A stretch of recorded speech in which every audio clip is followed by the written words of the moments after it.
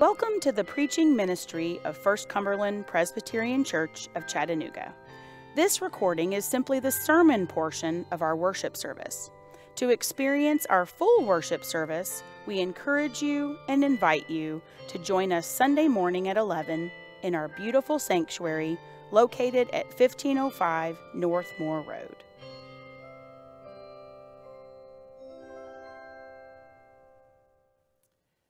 We continue this week in the book of Galatians. In some ways we're doing Paul's greatest hits. Last week it was there's neither slave or free, Jew or Greek, male or female. And this week it is the fruit of the Spirit. So let me share with you from Galatians, the 5th chapter, verses 13 through 26. For you are called to freedom, brothers and sisters. Only do not use your freedom as an opportunity for self-indulgence, but through love, become slaves to one another. For the whole law is summed up in a single commandment: you shall love your neighbor as yourself.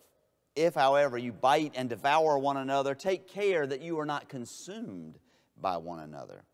Live by the Spirit, I say, and do not gratify the desires of the flesh. For what the flesh desires is opposed to the Spirit, and what the Spirit desires is opposed to the flesh. For these are opposed to each other to prevent you from doing what you want. But if you are led by the Spirit, you're not subject to the law. Now the works of the flesh are obvious: fornication, impurity, licentiousness, idolatry, sorcery, enmities, strife, jealousy, anger, quarrels, dissensions, factions, and envy, drunkenness, carousing, and things like these. I am warning you, as I warned you before, those who do such things will not inherit the kingdom of God. By contrast, the fruit of the Spirit is love, joy, peace, patience, kindness, generosity, faithfulness, gentleness, and self-control. There is no law against such things. And those who belong to Christ Jesus have crucified the flesh with its passions and desires. If we live by the Spirit, let us also be guided by the Spirit. Let us not become conceited, competing against one another, envying one another. My brothers and sisters, truly this is the Word of God for the people of God. Thanks be to God. Well, as I was studying this passage this last week and having our day camp in full swing, I'm sure that I just had day camp and vacation Bible school and all the ways that churches minister to children just kind of on my brain. And so I remembered a story about a church day camp or a church vacation Bible school, not this particular church, but from some years ago, where the little boy comes home from whatever the church event was, and his parents ask him, well, how did it go today? And the little boy bursts into tears, and he is just sobbing. And the parents are alarmed. What in the world happened? Did he get in a fight? Did he get in trouble? Was he bullied? What happened? And they're trying to get him to speak, and he is just sobbing and sobbing and sobbing. And finally, he's able to voice what it is that was so bad, what it was that happened. And he said, they told me that if I let Jesus come into my heart, that no one will be able to get him out. And so I'm afraid that if I accidentally let Jesus in my heart, he'll be trapped there forever. It's a reminder that children think in very concrete terms, and when we work with children, we need to be aware that we help them understand things in a way that they can understand. And yet, thinking about this passage in which Paul really is talking about what we sometimes call the indwelling of the Holy Spirit, what we really are talking about is allowing Jesus through the Holy Spirit into our hearts, into our lives. Perhaps we as adults ought to take that a little more literally than we do. It's not just that the Spirit is this outside influence like we have lots of other outside influences, but the Spirit offers to come into our lives and transform us from the inside out. And when the Spirit does that, we are led away from those things that are dangerous for us and that damage the community. Paul says that the ultimate commandment is that we love one another. And when we do the works of the flesh, we're not loving one another, but we're damaging one another. And when we have the Spirit in us, though, the Spirit leads us away from those things and into those fruit of the Spirit. Now, you heard the translation that I read a few moments ago from the new RSV of the works of the flesh. And some of those words are not really words that we use a lot these days. And so let me share with you what Eugene Peterson says, how he translates these in his paraphrase, The Message.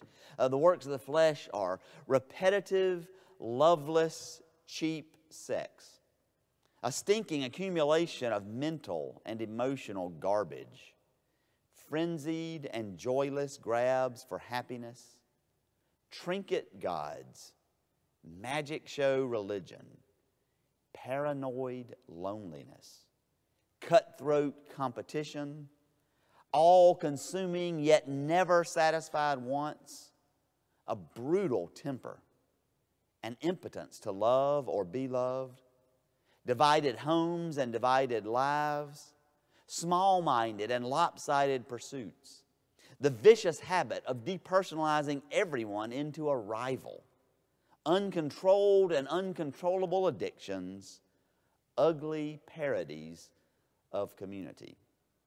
And Peterson says, well, you're quoting Paul, and I could go on and on. This isn't an exhaustive list, but it is a fairly a long list, of course, of the works of the flesh.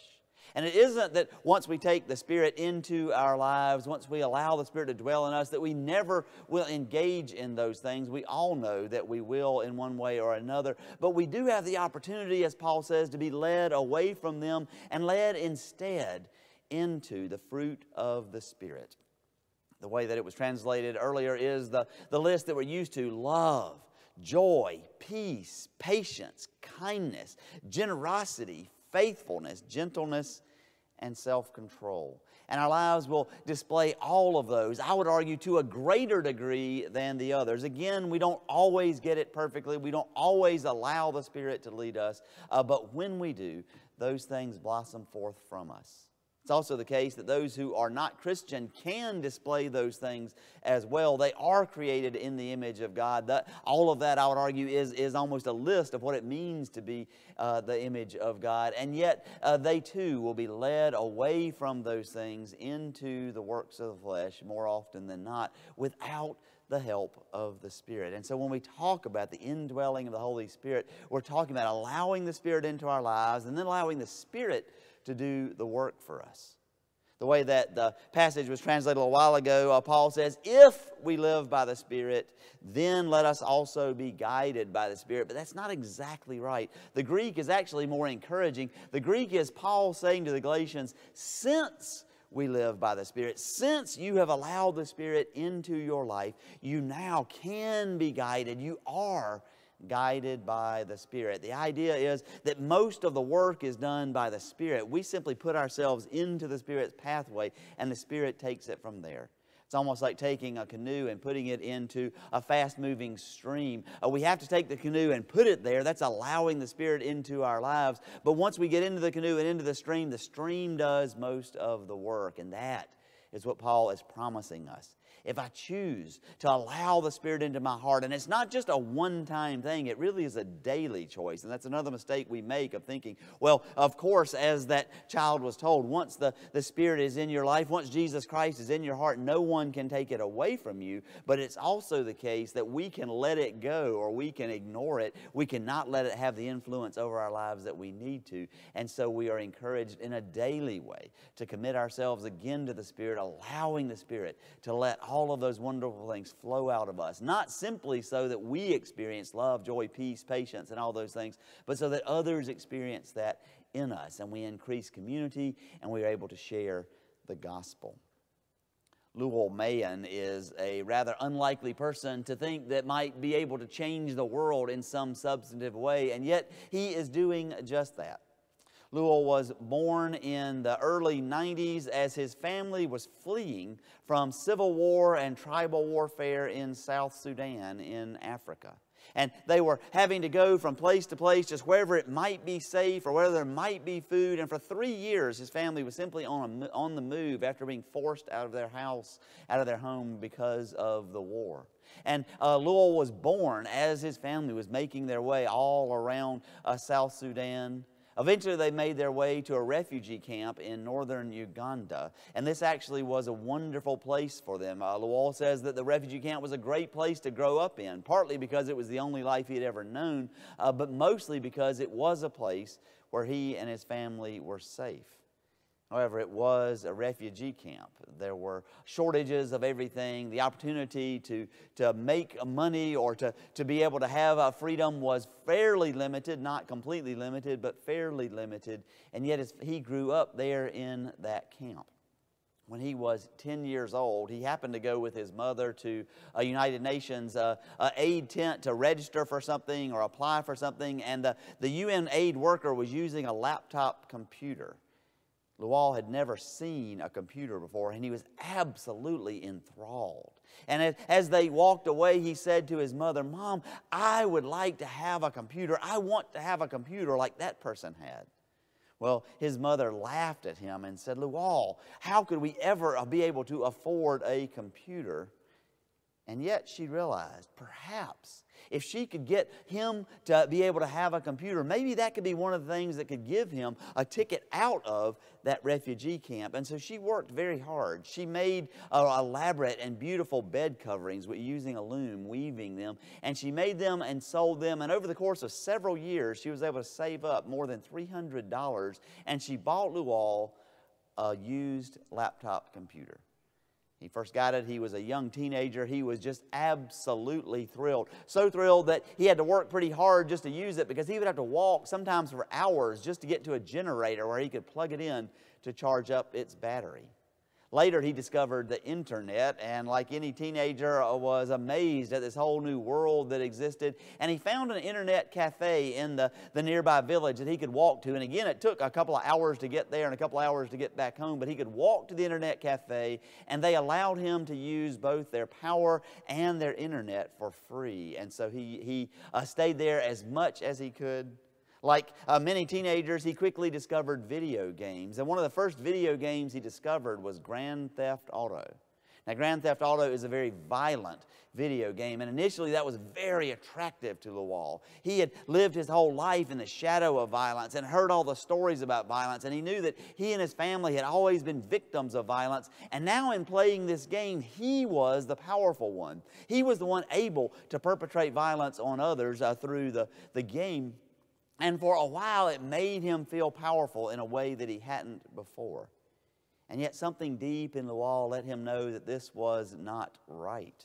I wonder if, and I really suspect that, it really was the work of the Holy Spirit on him. He had allowed the Holy Spirit to come into him, and he recognized, as we ought to recognize, that all of the works of the flesh seem to give us power and control, whether it is sexual conquest or causing strife and dissension or addiction to alcohol or other things. All of those things seem to give us control when in fact we are giving up our control and they take control over us. Luwal decided he wasn't going to play violent video games anymore, and he recognized that his mother had sacrificed so hard for him to get that computer that he wanted to use the computer in a way that he could give back to others. And so he began doing online computer programming courses. He wanted to learn just how to program this computer. And he was so good at it that he quickly learned how to program the computer and how to make his own video games. And he was so good, he's able to make a video game that worked not only on a laptop computer, but also could work on a cell phone. He had learned his lessons well. And the game he created, he called Salim, which means peace. And he modeled it a little bit after his own life. In the game, you are a refugee, and you have to make your way from a war-torn, violent place to a place of peace. And along the way, you have to make a number of choices. And if you make choices that make for peace, not only for yourself, but for others, then you're given extended life and you're able to move forward, and you're given points and you move forward in the game. And if you make choices that will lead to greater violence and more bloodshed or whatever, then you lose points and you're not winning the game. And it's a way to really encourage peace. Luwal modeled this really after his own experiences. Even though he and his family were there in a refugee camp, they discovered that the camp was kind of a community, much the way the community that Paul describes in Galatians. It was a community where everyone cared about one another and looked after one another's needs. And if someone needed something and someone else had it, they would make sure that they got it. Even though money was very scarce in the camp, they were constantly collecting money and also sometimes even collecting grain and sending it back to South Sudan to get those who were there who were unable to make it to the refugee camp and were still stuck in those war-torn areas and were terribly hungry so that they could have food. A wonderful way of people practicing generosity when they didn't have very much themselves. And all of that is a component in that video game. Sure enough, once he was an adult and he spent his first 22 years in that camp, some other video game folk discovered his game and invited him to come to the United States, and now he is actually the president of a game company that he has set up for himself, that others helped him, and Salam is still his primary game, and he's found a way to get it back into South Sudan in some surreptitious way. Some of those who are still engaged in violence and warfare there don't want it there, but he's able to make it free for people back in Sudan to be able to play either on the computer or on a cell phone. And he says this is vitally important because over 73% of the population of that country are under the age of 30. And what is one of the powerful influences on people under the age of 30? Computers and video games, of course. And he says that all of these people, every single one of them, grew up their entire lives under the threat of war and violence. And so this is a way he sees of actually exporting peace almost as a product into this country that needs it so bad. What is truly amazing to me and what really makes this story just so incredibly beautiful is when an interviewer asked Lual how was it that he himself could turn away from violence and instead begin exporting peace rather than being caught up in the violence and perpetuating it more. And his answer was just stunning. He said, "There is always that grace God gave us, and it is working in us all the time." You hear the fruit of the Spirit, not simply giving Lual peace, but transforming the world, transforming his world, his country through peace. There is a grace that God gave us. It's always there, and it is working in us all the time. Beautiful, beautiful reminder. And when I recognize that I am sometimes tempted not towards the more extreme forms of violence, the more extreme things that Paul lists here in that list, but I recognize that sometimes I am tempted to go after those works of the flesh in order to feel like I have some control. If Lual could let go of all of those things and instead turn to the fruit of the Spirit, allowing the indwelling of the Holy Spirit in him, the grace of God working in him, then surely I can do the same. Surely you can do the same. Since we live by the Spirit, let us also be guided by the Spirit. Amen.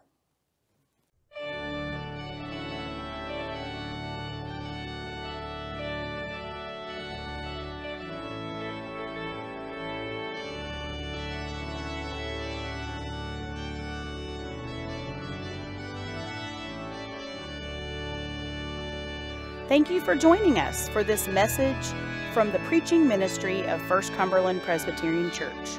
Once more, we hope you'll join us in person Sunday at 11 a.m. for worship.